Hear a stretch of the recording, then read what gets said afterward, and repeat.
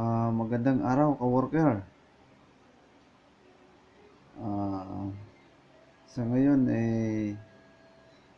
papakita ko sa inyo ang tutorial video ng three-way switch operation. So bago ang lahat, sa mga bago sa channel ko, pa-subscribe na lang at pa-click ng notification bell para updated kayo sa mga bagong videos na i-upload ko. So ito na nga,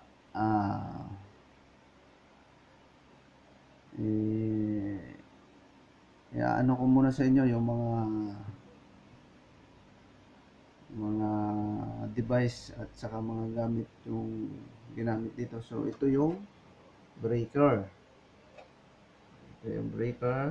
then flexible hose, flexible connector, junction box, and then utility box, then ito yung switches, ito yung receptacle. So ito yung gumawa ko ng schematic diagram nito. So ito yung schematic diagram niya.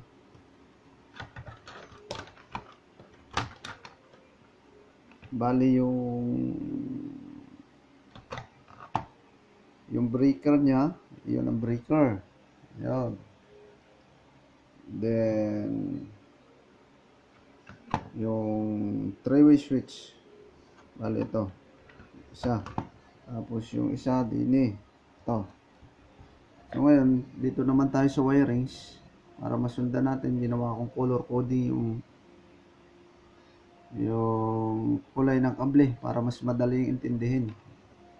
So itong black at saka red galing load side ng breaker.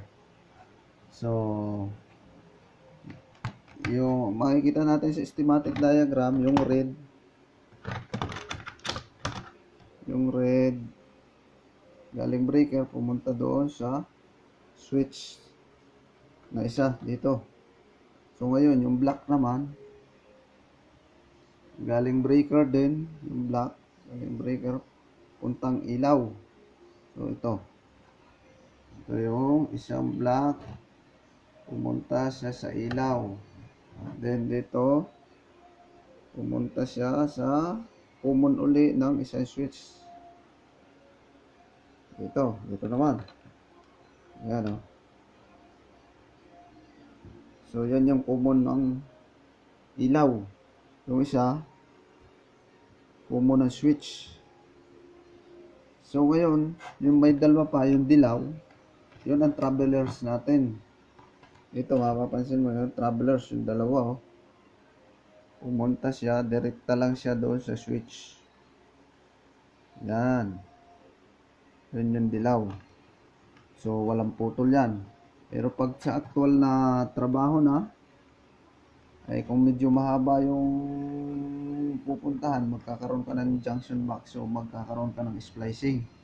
So binuo ko lang yan para maintindihan ng ayos. Ngayon sa pag naman ng kung alin yung common sa switch, ito may logo yung ito logo yan doon sa switch, makikita mo yung logo. So yung ganung logo doon sa taas, yan yung common, makikita nyo doon. Tapos yung dalawang yan, yung sign na yan pababa, yan travelers yan. So makikita nyo na agad kung alin yung common at alin yung travelers na magiging pagkakabitan nitong dalawang travelers na to. So yun.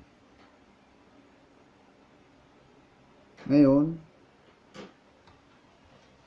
tataas na, bago natin operate siya lahat lagi, para safety procedure natin, itesterin muna natin para yung kunlin niya ay walang sabit.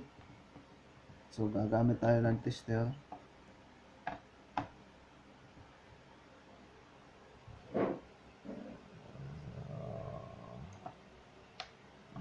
natin. Matay na ko pa. So, nakaset siya sa ohms. Yan. So, may buzzer yan. Kung shorted yung linya, magbabuzzer yan.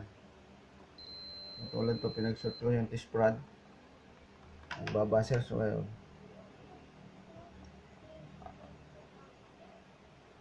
Wala siyang buzzer. Walang nare-read. So, ibig sabihin, okay yung ating linya. Ngayon, katapos noon, at-test na natin, iwan natin yung breaker.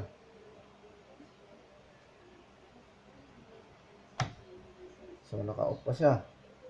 Naka-off yung mga switch. Ngayon, bubuhayin natin yung kabilang switch.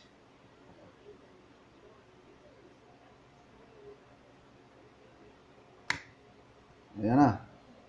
Nilaw na siya. So, papatay natin uli. Oh, patay na. Ayan na siya. So, ngayon, dito naman tayo sa kabila. Buhay natin. Buhay siya. Ngayon, patayin uli natin. So, dito naman tayo sa kabila bumuhay. Kung mamamatay natin doon sa kabila. Buhay natin dito. Yun, bilaw siya. Tapos, patay natin dito sa kabila. Tingnan natin kung mamamatay. So, naka-off siya. Patay uli. So, yung wiring, okay na yung wiring. So, pwede natin buhayin siya. Ayan. Yan ay ginagamit sa mga two location, yung katulad na ground floor to second floor. Kailangan mong tumaas tapos hindi ka na babalik sa baba, doon papatay mo na siya. Yun ang operation niya. Yun ang ginagamit niya limitan. So, sana may makuha kayong kaalaman doon dito sa aking video. So, salamat sa pagpanood. Tapos, subscribe nyo yung aking channel para sa mga bago ko pang gagawin video para sa mga viewers. Thank you sa inyo sa panonood. Sa sunod na video. At hanggang dito na lang. Thank you very much.